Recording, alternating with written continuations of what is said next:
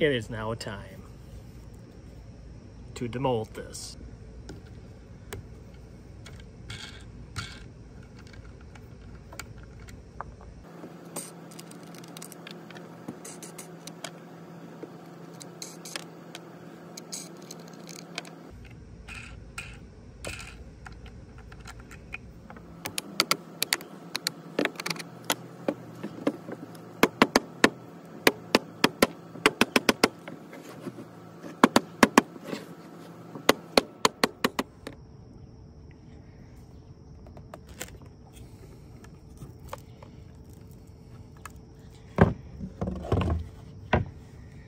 Okay, here it is. Here's the front. Not bad. Just a little bit of bubbles in there, but not bad. I'm gonna live with that. Now, what's happening on the back is exactly what I thought was gonna happen.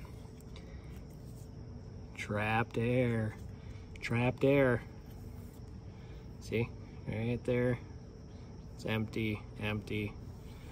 Got some cleaning up to do. So what I'm gonna do, and I'm gonna do this off camera, but I'll tell you what I'm gonna do. I'm gonna take some resin, pour each one, fill those up. Probably use a fast set, but I gotta clean it up. Not too happy with those air bubbles, but easy fix. So there you go, there you have it. The Lego cribbage board is on its way. Okay, so I filled in some of the air pockets with a fast set 2-to-1 from Total Boat. So looks a little messy now, but it will fill in some of those air gaps. And I'll probably have more after I sand, and I'll be back filling in again and resanding, but it's looking pretty good. I got a couple on the side here too. One right there, one right there. With this fast set, it'll set up in about 2 to 3 hours, and then I can flip it and then do this side. So, all right, there you go.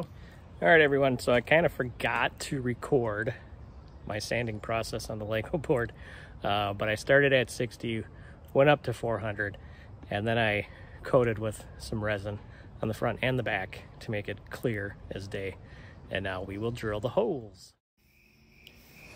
All right, so what I'm doing here, I've sped this up 4 times speed. My drill and my hands are not moving that fast. What I'm using is the Rockler drill jigs to set my depth. Now I'm using 2 of them, and I'm trading off because the drill tips can get pretty hot, and I didn't want that to melt the resin. I wanted it to go straight through and not actually melt the resin instead, because then you get some actual tear out on the resin itself.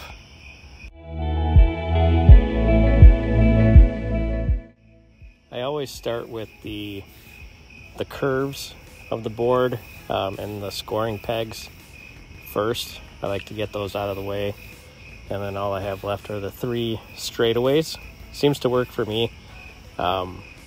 This template that I have is a full board template that I got off of Amazon, and you can find those all over Amazon, and it's a lot easier than the Rockler template, which is just a one-piece piece of plexiglass that you have to keep moving.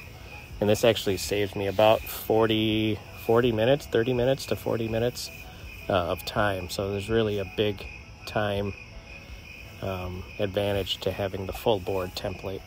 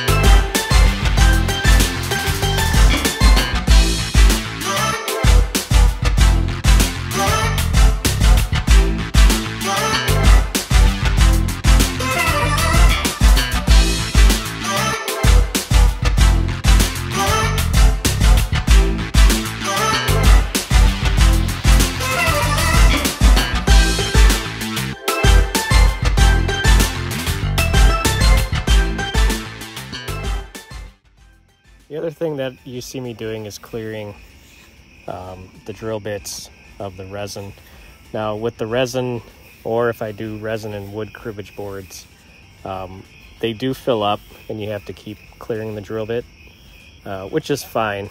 That's why you see that pile of resin and dust on the side of the board. That's just for me clearing it.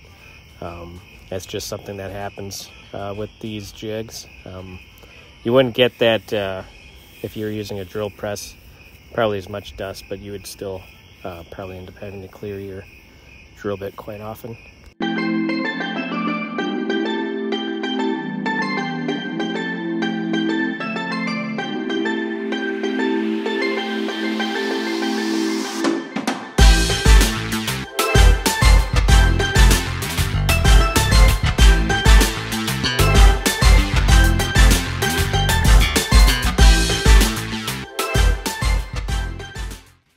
Now that I'm done drilling all the holes and taking the tape off that was holding down the template, but now the template is full of resin dust, and this happens quite a bit. So I'm just taking a metal peg that I was using to hold it down and just clearing the holes. And I do this all the way through. It's a little time consuming, but it's better than having a template full of dust.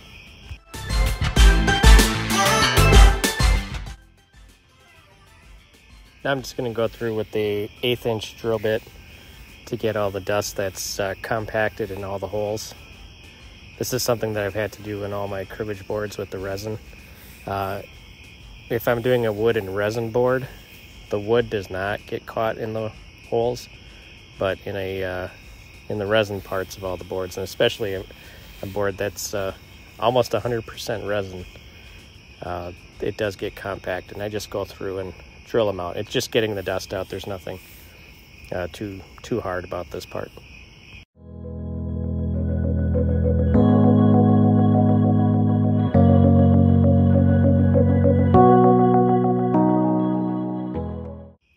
Here I'm just taking off the tape that was protecting the back from all the dust. And now I'm going to use some 70% alcohol. You can use any type of alcohol if you want. I just use the alcohol to clean up the surface before I polish it up, and that's all I'm doing right there.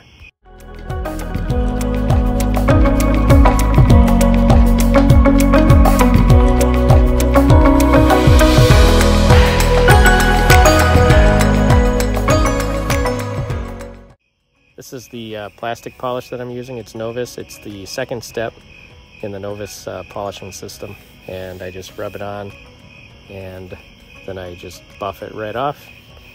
Makes it nice and shiny, perfect every time.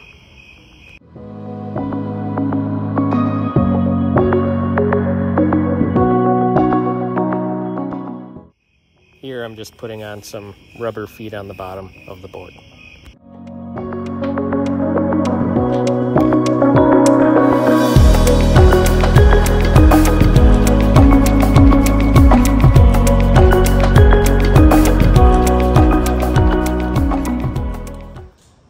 Alright, so there's the video of me finishing the Lego board. Look at that. Look at how nice that is. Just check it out. Look at that nice. So a couple things. I poured this in layers to try to avoid some air pockets. And as you saw in the earlier video, I did have a lot of air pockets down below. Underneath, actually, and there's still some air pockets that I never got to. I don't know if you can see that when I sanded. So those are just gonna have to stay in there. Otherwise, everything else turns out pretty nice in this thing. I'm going to throw it in auction, or on auction, probably on eBay. I'm trying to find a different website. All the money for this board is gonna go to charity. So if it's up on auction when I post this video, I'll put the link below. Otherwise, look out on Mike's Paint Studio on Facebook for the links and everything. If you have any questions, let me know, comment below.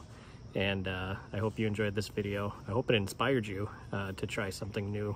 And just you know, sky's the limit when it comes to resin. Peace.